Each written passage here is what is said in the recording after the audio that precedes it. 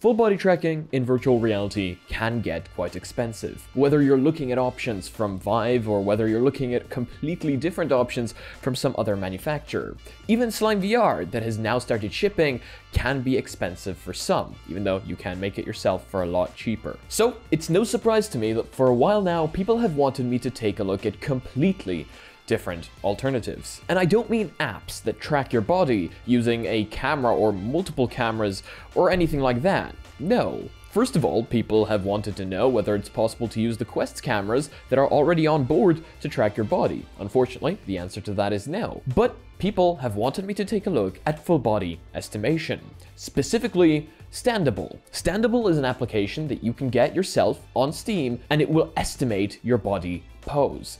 Now, do not mix these two up. This is not full body tracking. As a matter of fact, there is nothing tracking you. No camera, no sensors, no nothing. This is a bunch of extremely smart algorithms estimating your body movements. This is not something where we can compare accuracy between full body tracking and estimation, because these two will, as you will probably see in the near future, not compare. Full body estimation gathers the data that it already knows from your body, like for example your hand and head movements, and from there it estimates where the rest of your body parts should be. This is not going to be 100% accurate, but it should allow for more immersion, especially in social games. So that's exactly what we're here to find out. What is up everyone?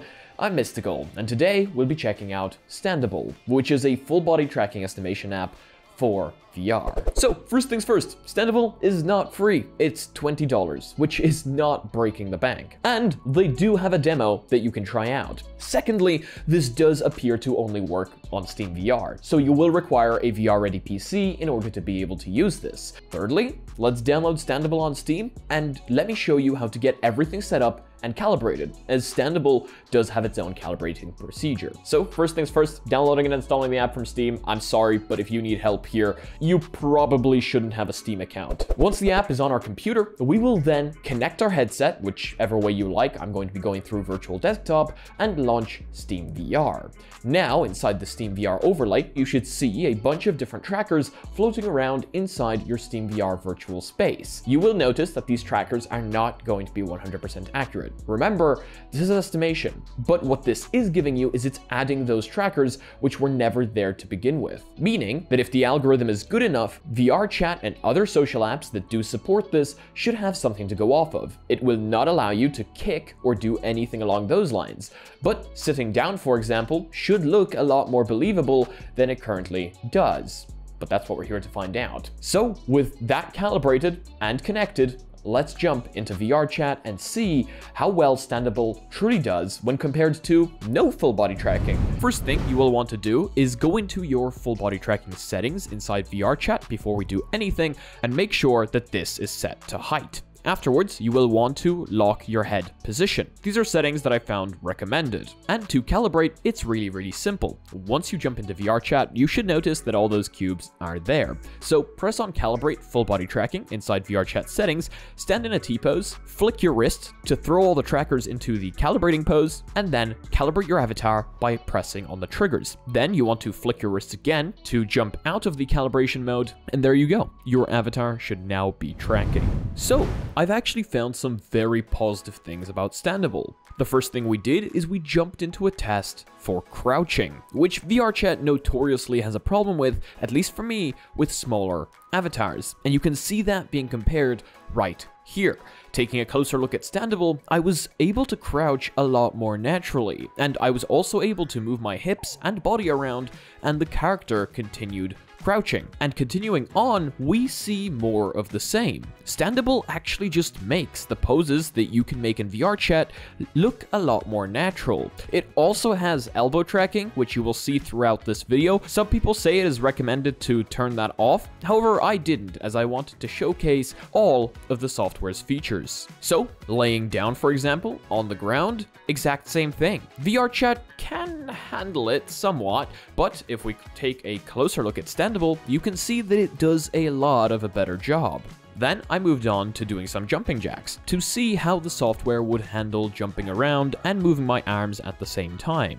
And VRChat already handles this pretty well, but once again, you will see a big difference between me using the robot avatar and using the Shiba avatar, which is a lot smaller. For some reason, when I use smaller avatars, VRChat doesn't always recognize that I'm actually jumping, and just kind of moves the body up and down. Meanwhile, with Standable, the avatar did actually jump. And here are a few poses to show off that elbow estimation that I was talking about earlier. I do find this one really cool, as estimation on elbows seems to work pretty well for me, unless you move them really high up, and then they just kind of invert themselves for some reason. But if you don't do that, I do think it adds to the immersion a little bit. Walking around seems to be a little bit of a weird one, as I don't think Standable has the most natural walking animation, but it's definitely there, and the positioning seemed a lot better than VRChat's one. For example, in Standable, I could walk and my body would kind of face the way I'm walking. Meanwhile, in VRChat,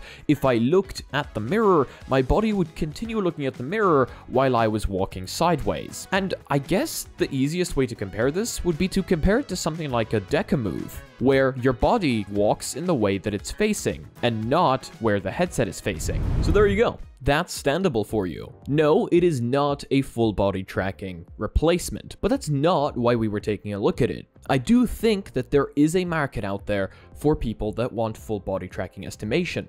Trackers can be bulky and annoying to put on every single time you want to jump into VR. There's a reason that certain people prefer cameras to actually having to strap on trackers, and there's people that would prefer not have those cameras at all. And I do think that for those people, full body estimation might be the right thing. It isn't perfect, and it's not going to be anywhere close to the accuracy of actual trackers, but it definitely improves on what we already have. That and the Standable team do seem to already have improvements in mind. I'm sure you've also seen the Meta research going over this video. Meta has gone really deep into full body estimation, and they've come up with some absolutely incredible things using AI. If in the future AI can utilize the room that we're in and know the poses as well as it looks like in this research, then maybe in the future we won't require full body trackers at all. But let me know your opinions down below. I would love to hear